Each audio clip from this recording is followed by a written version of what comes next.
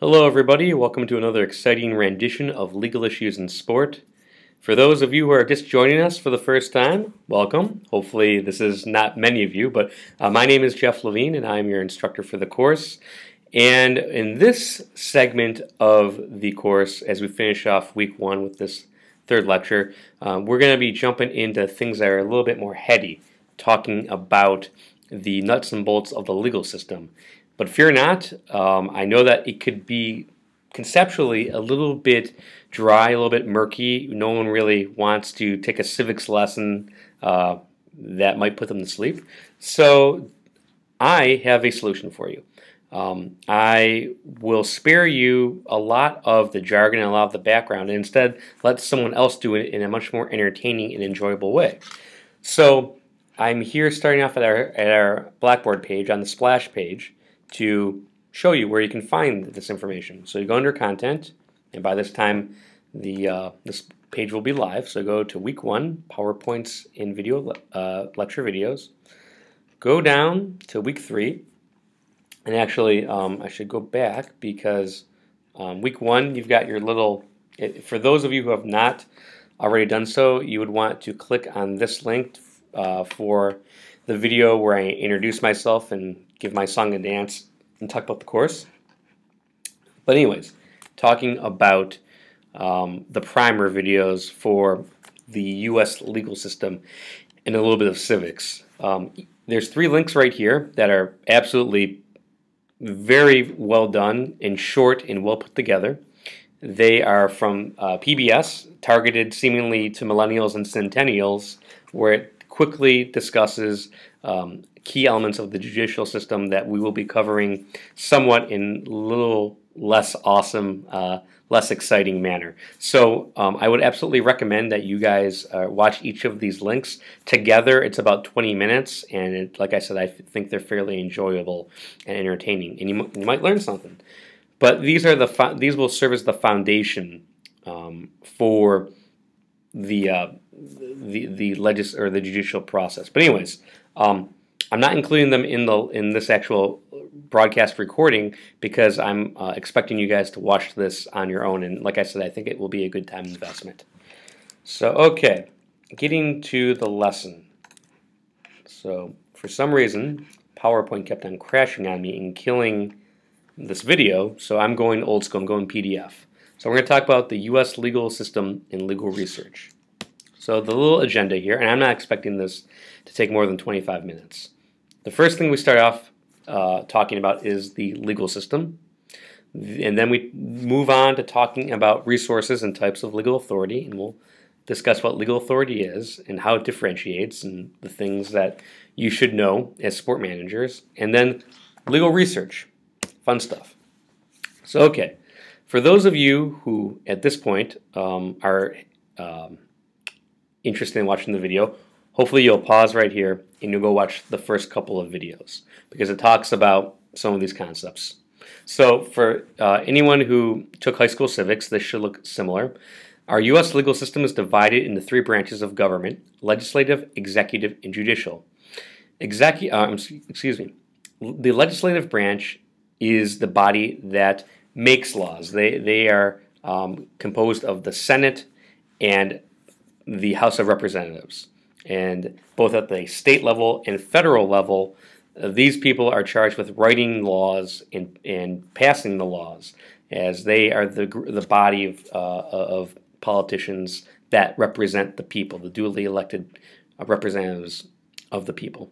So they create statutes, which are the laws that govern our country, and then they may also amend existing laws based on what is going on in public policy and what is the will of the people.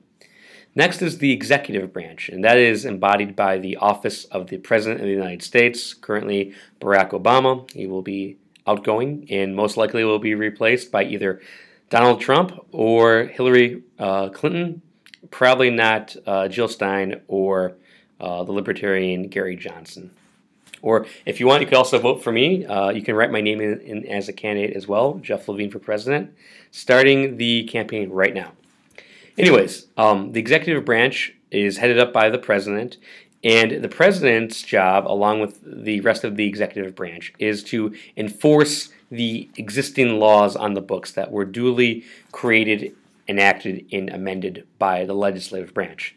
And so the president has different types of authority at his or her disposal. Executive orders, or the power through what are called administrative agencies, which are extensions of the office of the president that assist in enforcing laws on the books. So the president and the executive branch's job is to enforce the law. And then finally, the judicial branch, which we're concerned about here, mostly since it's legal aspects of sport or sport in the law.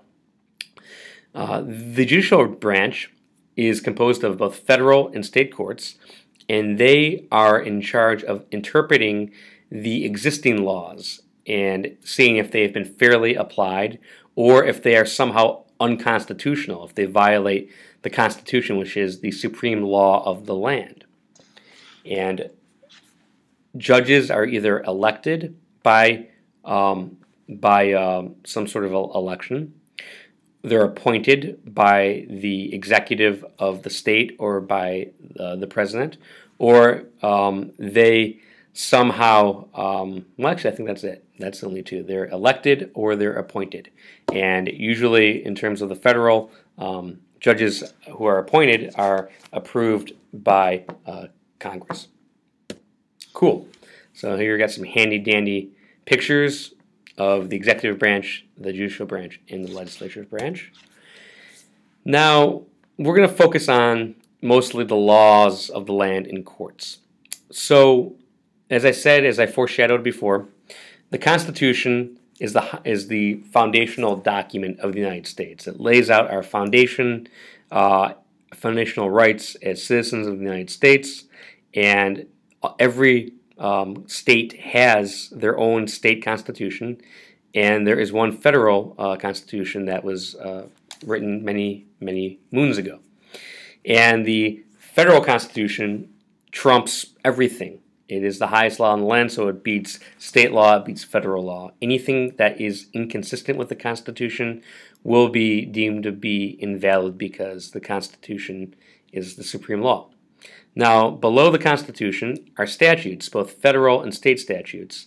And for those of you who watched any of the primer videos, the host talks about statutes, and they are law that is debated over, voted on, and and usually it has to be enacted through Congress, through the House of Representatives and the Senate, whether it's at the state or federal level. That is the second highest law of the land and only is trumped by the Constitution. Regulations are sort of not laws, but edicts or guidelines that are created by these administrative agencies that are overseen by the executive. So here we've got examples of administrative agencies. As it says right there, they're quasi-legislative, judicial, and executive, meaning that they can come mostly from the executive branch, such as the Equal Opportunity Employment Commission or the Securities and Exchange Commission. They're supposed to be enforcing the laws. Let's go back here. And then finally, common law or case law, which is judge-made law. And we will be spending some time talking about this, but this is basically any sort of decision that is made by a judge who's hearing the case. And that judge's decision becomes binding on the people who live in that region or that state. Okay.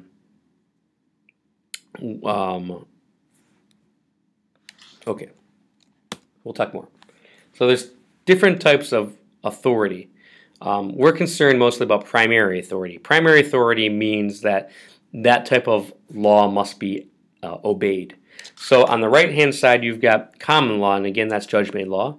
And on the left-hand side, that's enacted law, which is usually from the legislative or from the executive branch. So enacted laws, of course, are from the legislatures, and interpretive decisions are usually from the administrative arm of the executive branch. They're, again, in charge of enforcing the law. And then, like I said before, common law is the judge-made law.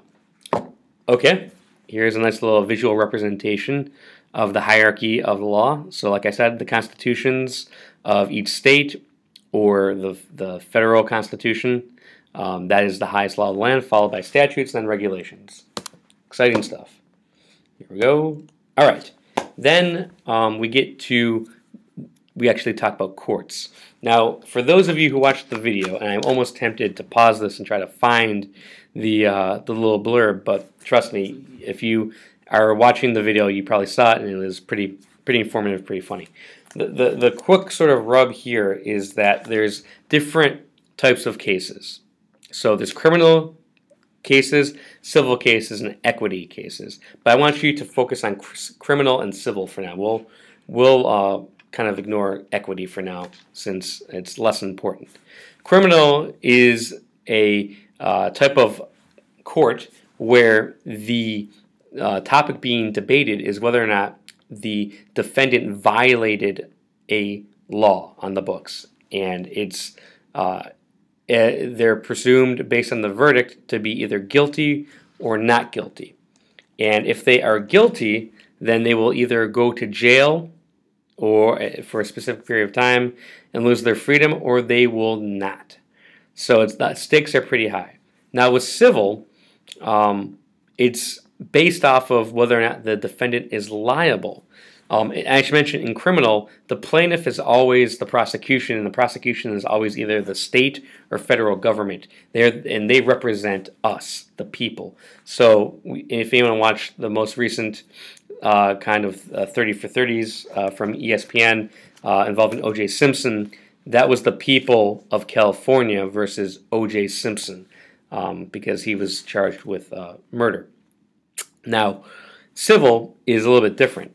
With civil, the defendant is a private citizen again, but the plaintiff can be a private citizen as well. You're not going to have usually a governmental entity being the plaintiff. And here, the defendant is either liable or not liable, meaning that if they're found to be liable, they usually have to pay some sort of penalty in money damages, and money is damages. But if the defendant wins and is found not liable, then the plaintiff gets no money. And then finally, like I said, kind of ignore this for now, but equity is for any sort of case where the plaintiff is looking not for money, but for the court to actually make the defendant do something or refrain from something.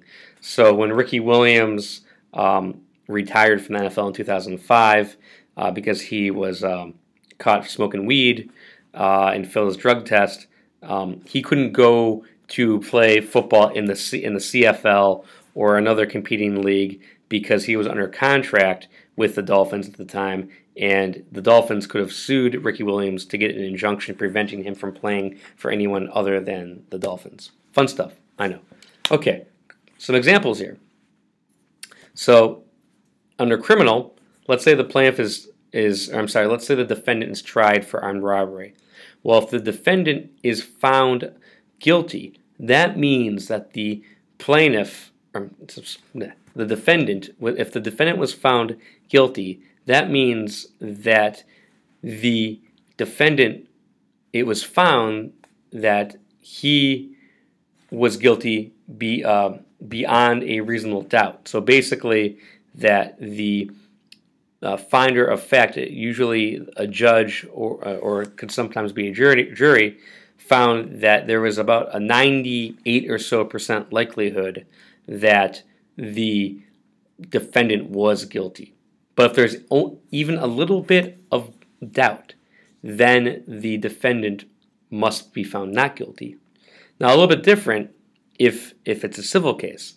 A civil case, the plaintiff must prove their case only beyond the threshold of it's more likely than not.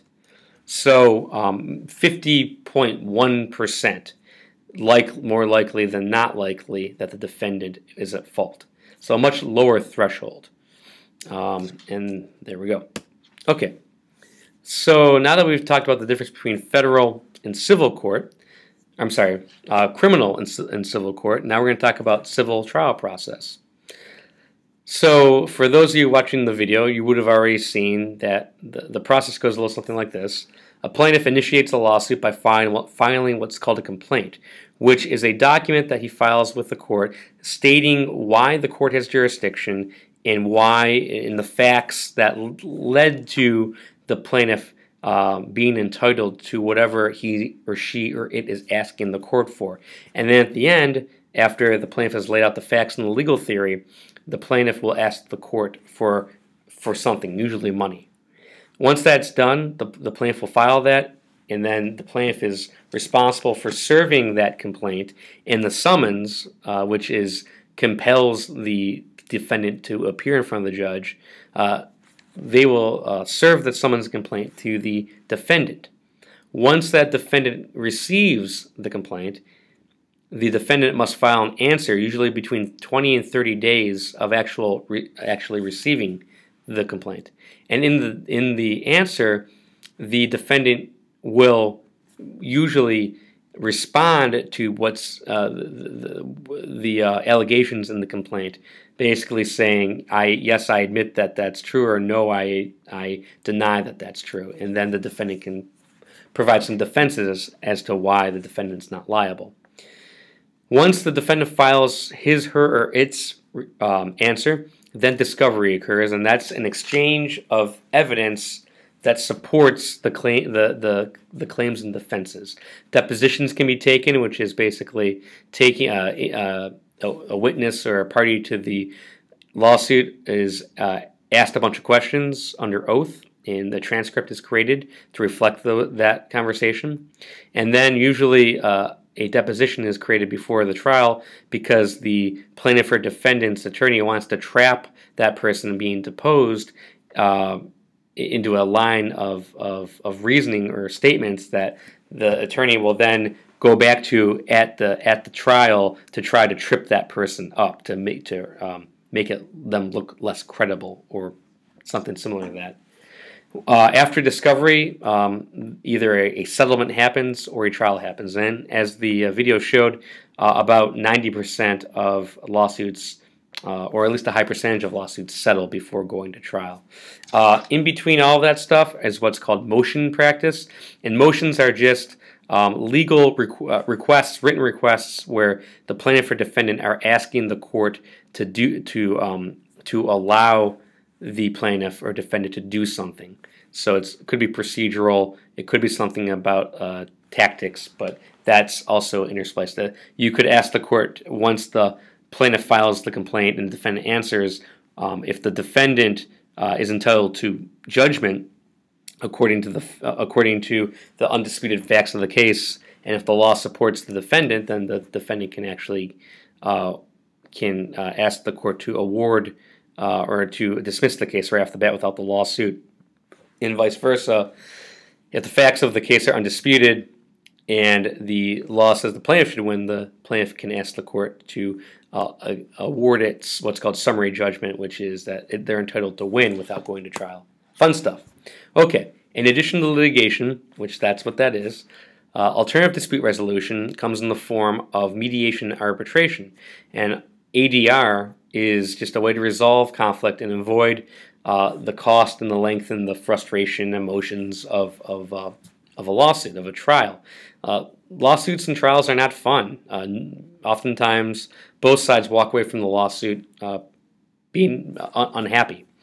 So in terms of alternative dispute resolution being used, and I should also mention that oftentimes, because a lawsuit's so expensive, what the plaintiff is asking for is usually not even, at the end of it, not worth it to the plaintiff because it costs the plaintiff so much in attorney's fees. So ways to get around that is through ADR, which is much cheaper and much less time consuming. But issues involving player contracts or collective bargaining agreements are often handled by arbitration. We've seen salary arbitration used in baseball and hockey.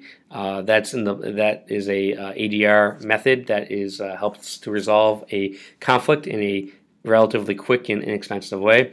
And then collective bargaining agreements often have language in it that says, in the event that there's a dispute to an element of the CBA, like if the commissioner believes that he has the authority to suspend a player for not cooperating with an investigation or for engaging in some sort of infraction that violated the rules of the game on the field, that commissioner might have the authority to suspend that player, but can be appealed through some sort of arbitration mechanism. So anyways, okay.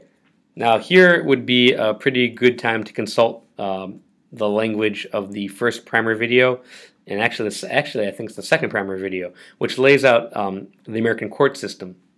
So on the right-hand side, you've got the state court system, and the vast majority of lawsuits go through the state court system because the state court system is a system of general legal claims, general jurisdiction, whereas the federal court system has a limited scope of what can actually be filed in federal court. Usually, when there's a dispute between two individuals who live in different states, and the amount of money in controversy is over a specific dollar amount, a high dollar amount, that will be funneled oftentimes into federal court, or if it's a lawsuit involving a federal law or federal question, an issue with federal law, that would also go to federal court. And there's a few other things in there, treaties and such, and apparently piracy and the law of the high seas, or maybe that's actually the Supreme Court. So now I'm just getting mixed up all over.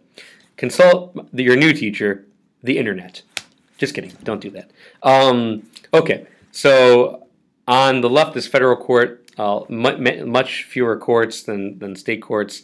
Much of the heavy lifting is in the federal court, or is in the state courts. You've got your trial courts, your appellate courts, and the state Supreme Court, and then any sort of appeal from the Supreme Court would go to the Supreme Court of the United States, which the Supreme Court doesn't need to consider that appeal, but it can if it wants to. But on the left-hand side, you start off at your federal district courts, which are like your federal trial courts, then your federal court of appeals, and then the Supreme Court. So for a bit more detailed and more enjoyable explanation, the primer should probably help you with that. But as you see, the federal circuit map shows that the Court of Appeals, each Court of Appeals in the federal government is divided into 13 circuits. And you can see on the map here that the circuits are laid out in geographic location. The Ninth Circuit is the largest on the right, or on the left, and it's the most liberal. And the circuits, the Federal Court of Appeals in the South, are usually more conservative. Each Court of Appeals has a panel of 3 judges, and each trial court is just 1 judge. And the Supreme Court traditionally is 9 judges, although currently at the time of this recording, there's 8 judges because 1 judge's seat is vacant due to the untimely death of Supreme Court Justice Scalia. Okay, possible actions of the appellate court. And before we even say that, I should say that the trial court's job is to make a baseline initial decision on either the law or the facts based on what the plaintiff wants.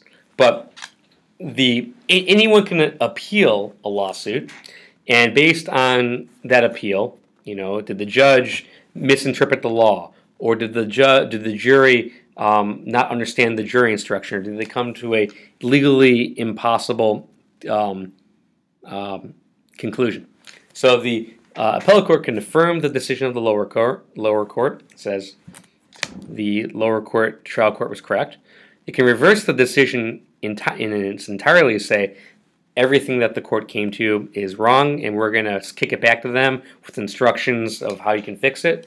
Or the appellate court will remand the case back with specific instructions for one element that they might have made a mistake. Fun stuff. Okay. Authority, and where do I find it? So you remember we've got primary authority on the left, and that's state and federal law or court decisions. And then what constitutes secondary authority is anything that is trying to interpret or explain the law. That could be law reviews or articles or books. So primary legal sources: Constitution, statutes, regulations, court decisions, fun stuff. Secondary, right here, like I said, anything that's helping to explain or interpret the law. For your purposes, really the only thing that you need to know is that these sources exist, and they would be helpful if you ever get into a position where you need to have knowledge of the law, which is probably most every managerial or professional position. But a lot of these sources are free, and you can just Google them, and it will help you to discover them. So your goal as a manager is to use these resources to conduct legal research. But actually, I think I skipped something here. Did I? No, I did not. This is the next part. Sorry. Okay, so why am I talking about this? Well, like I said in the first presentation, the law permeates everything that we do as a society. Sometimes we don't even realize it's happening. So your job is to make sure that you're able to have a baseline awareness of the law, and sometimes you might need to go a little farther by understanding how to do preliminary research on legal issues. And based on that preliminary research, whether or not you need to seek out legal advice. So the underlying awareness and understanding of how the legal system works can help with that. And then it would be helpful once you can make an initial determination of whether or not a legal issue exists, then you can consult a lawyer to help the company or organization as to how to navigate this legal issue. This also ties into a preventative law approach, which we talked about in chapter 2. For those of you who have not watched it, you might want to go back and do that. And you want to consult a lawyer to help with drafting legal documents such as contracts, or engage in risk management planning, or helping to select insurance as a way to transfer or avoid or mitigate risk, different types of risk, not just liability, but reputational risk, environmental risk, institutional risk, regulatory risk, all the risk. And then finally, it's important to have a working understanding of the basic legal issues that are more probable than not that your organization will face, and then trying to avoid those issues. All right, so binding versus persuasive authority in the doctrine of stare decisis and precedent. So precedent, this refers to examples where one court decision is handed down. They come to a conclusion. That person is guilty or innocent. That entity is liable or not liable. And then, based on the similarity of the facts and what level court, subsequent cases are governed by the prior court's decision. So, if there's similar facts to, if a subsequent case comes and it has similar facts to a case that was previously decided, that future case, that judge in the future case must follow the prior court's decision where the facts dictate. And this is called stare decisis, that courts are to follow the precedent and not disturb a point of law that is well settled. It helps to solidify and bring certainty to court decisions in a way that encourages predictability and does not force legislatures to have to redesign the laws. So, all right, I know you're probably tired of me talking, so I'm going to just play this little bit of this guy right here, and he'll also clean up all my messes here. So this will also help with precedent.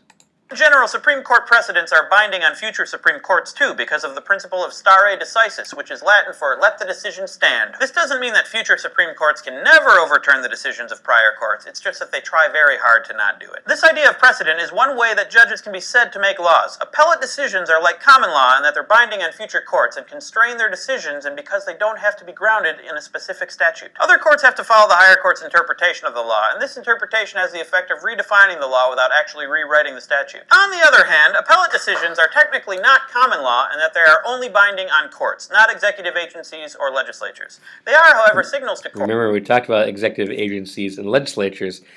What was the executive agency again? What type of agency is that? Type of function is it? Yes, administrative and enforcement. Good job. And legislative does what? Yes, It makes the laws. Good work, team.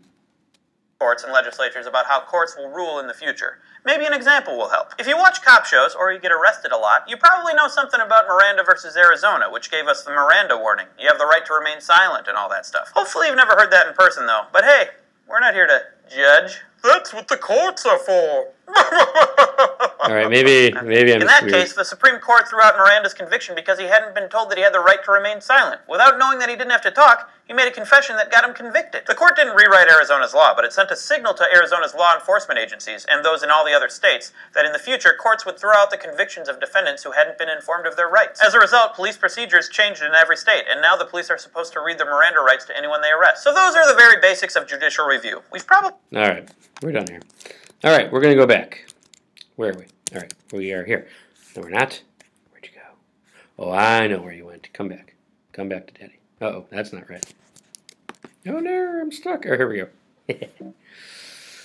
All right, so precedent, stare decisis. Remember that courts must follow prior established case law up when it's similar facts. All right. So, what three things do courts consider in determining whether or not a case is binding and persuasive? They look at the jurisdiction. Is it a case that came from the same state or same federal jurisdiction? Is it the same level? Did it come from the district court, the trial court, or the appellate court? What about the issues? Are the issues the same or are they similar? Is it a question of whether or not it's legal to marry my cousin, or is it whether or not I can marry my cat, or whether or not I can marry someone who's a different religion? Are these issues similar or analogous? Question. Facts. Are the facts the same? Are they analogous? Are they distinguishable? All right, let's try one. Yay. All right, let's look at this. You represent the Art Institute of Chicago in a suit it filed in Illinois against a moving company that poked a hole in American Gothic, this guy on the upper left, when transporting the painting to an exhibit at the Speed Museum, which is in Louisville, Kentucky. The Art Institute seeks money damages for the damaged painting. There is a prior decision from the Illinois Supreme Court where a moving company was ordered to pay damages to the Louvre after it seriously scratched the Mona Lisa, that guy right there on the right, when it was being moved during an exhibition in Illinois. So the question becomes, is the prior decision binding, meaning the court must follow it, or is the prior decision persuasive, meaning the court can consider it but not necessarily come to the same conclusion? So let's look at the jurisdictions. All right. We are in Illinois, filed the lawsuit in Illinois right here, and then the prior decision is also from the Illinois Supreme Court. Since the Illinois Supreme Court is in the jurisdiction of Illinois, we have the same jurisdiction, so that's good. Is the issue the same? Whether or not, so the issue in this case is whether or not the transporting company is liable for the damages, and the prior decision was whether or not, surprise, the moving company was also liable for damages. Yes. Facts. Are they same, similar, analogous? What do you guys think? All right. I think you're right. I think it's the same jurisdiction, issue, and facts, and so this case would be binding on the court that we are in right now. The court must follow that case. All right, and I will leave it for you guys to decide whether or not this is a similar case. You represent a client who was seriously injured when a speeding boat operated by a drunk skipper ran over her boat.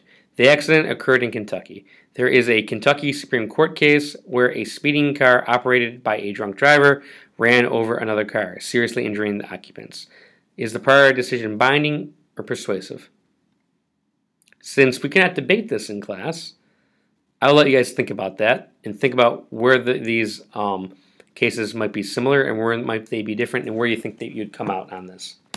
So, all right, kind of finally here, if you go back to the managerial approach and you are looking to do some legal research, some cursory legal research, there's some 5 steps that would be important. Identify the specific issue that you need to research. So if it's from a preventative loss standpoint, what are you actually researching?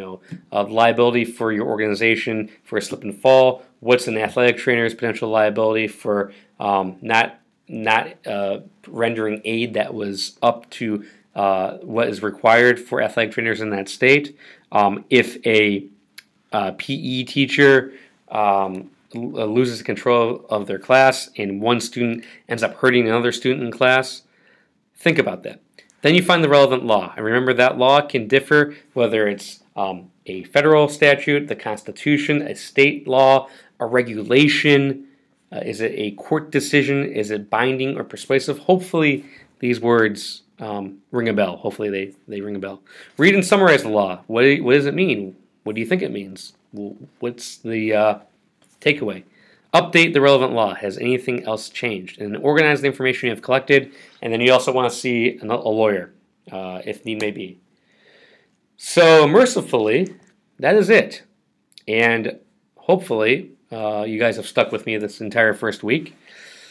Hopefully it was enjoyable. Hopefully you didn't get tuckered out. And I imagine you're multitasking, you're doing something. But I hope that you got something out of it. I promise that things will get a bit more interesting as we move into the next chapter and series unit, which is going to be looking at sort of the managerial aspect of hiring and firing and contracts and a bit more juicier things. But I think the course will get a bit more enjoyable for you. But like I said, please check Blackboard regularly and make sure that you know what you need to do in terms of the assignments and quizzes and postings.